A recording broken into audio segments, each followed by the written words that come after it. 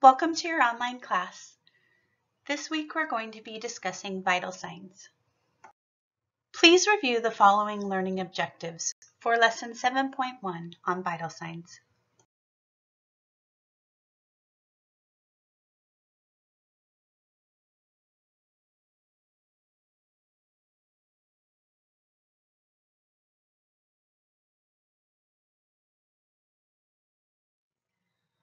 There are four main vital signs. These include temperature, pulse, respiration, and blood pressure. These signs are the human body's indicators of internal homeostasis and the patient's general state of health. Because medical assistants are chiefly responsible for obtaining these measurements, it's imperative that they have confidence in the theoretic and practical applications of vital sign measurement. Vital signs are influenced by many factors, both physical and emotional, and it's important to be aware of this fact. We will also discuss during class that we can consider height and weight, as well as pain level, other vital signs. Body temperature is defined as the balance between heat loss and heat produced by the body. The temperature of younger children fluctuates due to external factors, and older individuals lose ability to respond therapeutically to temperature extremes. Factors affecting body temperature can be age, stress and physical activity, gender, and other external factors. Fever can be continuous, intermittent, or remittent. Continuous fevers stay above the normal range but fluctuate 3 degrees or less. Intermittent fevers come and go, alternating between elevated and normal temperatures, and remittent fevers fluctuate considerably and never return to the normal range. As you can see from this chart, average body temperatures are different for various age groups. If the ambulatory care setting where you work uses a Celsius thermometer, patients may ask you what the temperature is in Fahrenheit degrees, because that is the scale that they understand. When recording on your chart, you should write a capital T for tympanic, a capital A for axillary, or a capital TA for temporal artery readings after recording the temperature to clarify that an alternate site was used. For patients younger than 3 years old, or for those unable to hold the thermometer properly in their mouth during the procedure, a tympanic or temporal thermometer can be used. This chart shows the various ways to obtain a temperature reading for an adult, and it also shows the average adult temperatures in Fahrenheit and Celsius. The Fahrenheit scale is used most often in the United States, but hospitals and many ambulatory care settings use the Celsius scale. It is important to understand the conversion of each temperature, and we will discuss this further in class. A digital thermometer, as shown in figure 7.1, beeps when the process is complete. This usually takes about 10 to 60 seconds, and the reading appears on the LED screen on the face of the instrument. Speed and comfort of a tympanic thermometer has greatly influenced its popularity, but in certain cases should not be used, such as a bilateral otitis externa or impacted cerumen is present in both ears. Figure 7.3 shows the temporal artery scanner, which uses an infrared beam to assess the temperature of the blood flowing through the temporal artery of the lateral forehead. This is commonly used in the pediatric department. Axillary temperatures take more time to register the correct body temperature, but the method is safe, simple, and easy to perform. The two types of disposable thermometers are the one placed under the tongue and the one placed on the forehead. One example is shown in figure 7.4. If a chance exists that a patient's body fluid touched the digital thermometer, wipe it with disinfectant before returning it to the storage area. For tympanic thermometers, be careful not to get the tip of the probe surface wet, and always use probe covers because disinfectant can ruin the probe surface. This figure shows the pulse sites. The carotid artery is most commonly used in emergencies to check the pulse during CPR. The brachial pulse is the artery that is felt and heard when a blood pressure is measured. The characteristics of a pulse are measured by rate, rhythm, and volume. Because the body must balance heat loss by increasing circulation, the pulse rate is proportionate with the size of the heart. What causes various pulse rates? Pulse rates normally vary as a result of a person's age, body size, gender, and health status. An abnormal rhythm or arrhythmia is described according to the rhythm pattern detected. An intermittent pulse may occur in healthy individuals during exercise or after drinking a beverage containing caffeine. This table shows approximate age-related pulse ranges. The force of each pulse beat is described as bounding or full, strong or normal, or thready or weak. The pulse force is measured using a 3-point scale that you can view on this slide. Figure 710 shows a Doppler ultrasound unit used to measure the pedal pulse. Too much pressure obliterates the patient's pulse, and too little pressure prevents detection of irregularities of all of the beats. A Doppler unit, which is an ultrasound unit that magnifies the pulsation, may be used to locate and count these pulses accurately. What is the purpose of respiration? The purpose of respiration is to provide for the exchange of oxygen and carbon dioxide among the atmosphere, the blood, and the body cells. Internal respiration occurs at the cellular level when oxygen in the bloodstream is transferred into the cells for energy, and carbon dioxide is released as a waste product and transported back to the lungs for exhalation.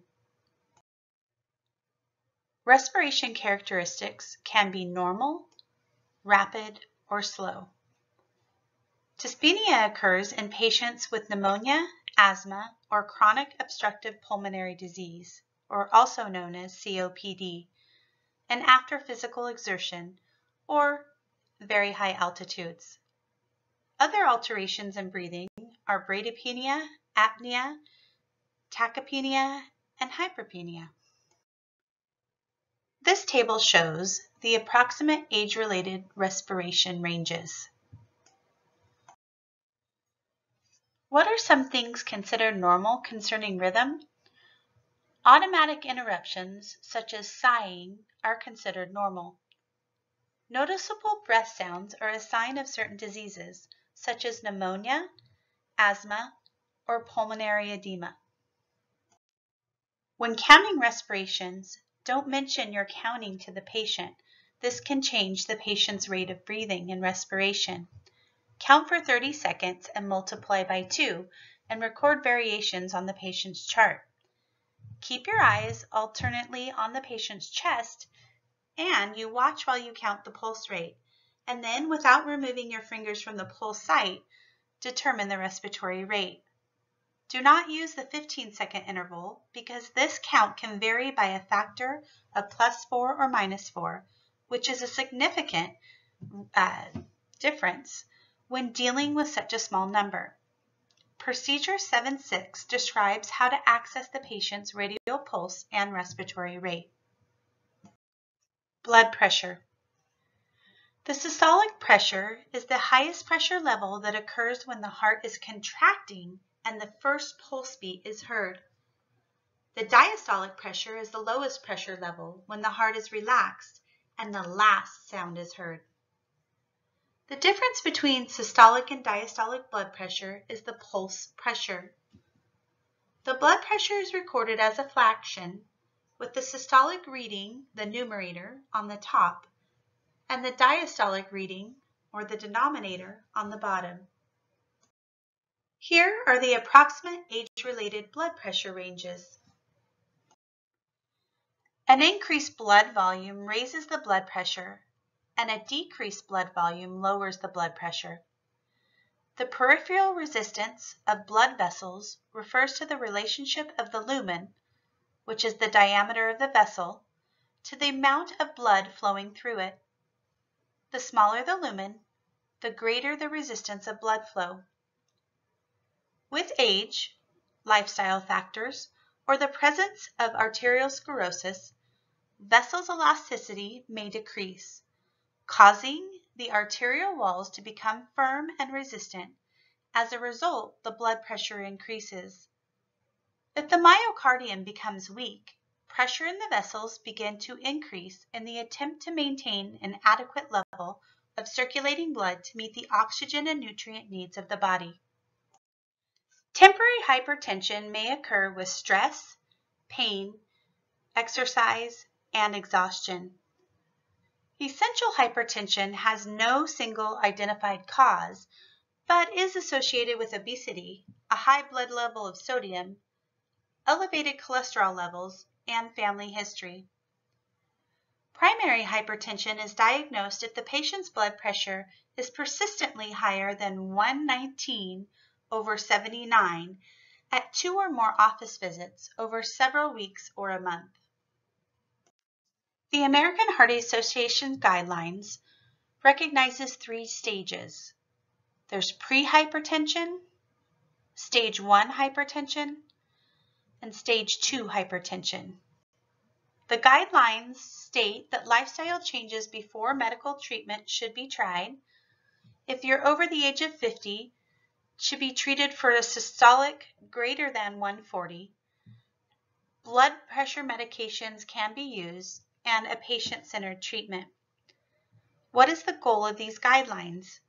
The goal of the new recommendations is to reduce the number of people who die each year from hypertension-related illness, such as coronary artery disease, heart attack, heart failure, kidney disease, and stroke. Who is the greatest at risk for hypertension? People of African American descent, middle-aged and elderly people, patients with diabetes mellitus, and those with kidney disease. This chart shows stages and treatment of hypertension. Also note that hypotension exists, which means abnormally low blood pressure.